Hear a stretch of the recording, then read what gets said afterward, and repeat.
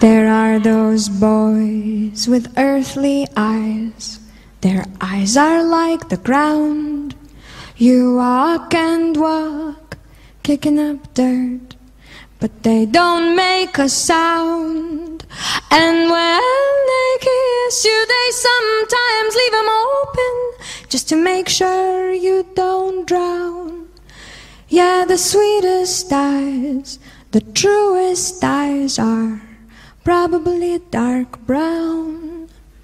There are those boys with golden hazel eyes, the color of weak tea. They spend their nights howling at the moon to let go of the sea. The scope of their depth is terrifying, thrilling. You think you're finally free when they capture you, 'cause golden eyes are as sticky as honey from a bee. I'm drowning.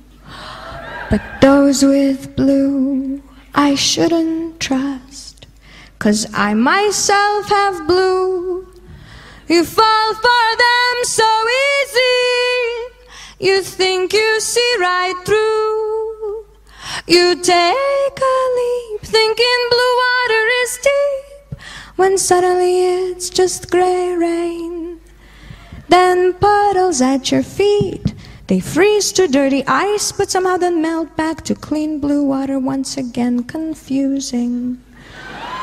Blue eyes, they change like the weather. Blue sea, blue sky, blue pain.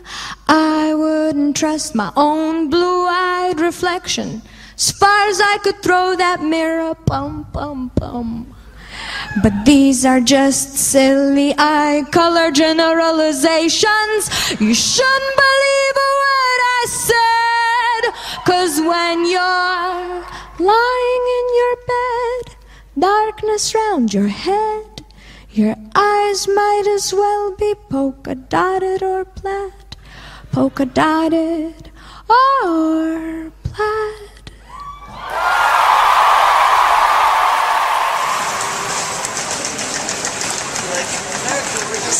We're in Birmingham, and I accidentally got poor Miss Jones' bag, and she got mine.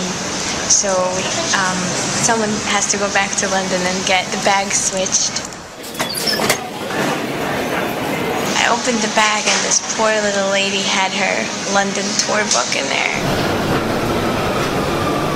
I think she's a little tourist. I feel really bad that I have her stuff, so we're sending it back to Heathrow, and I'm gonna get my shit.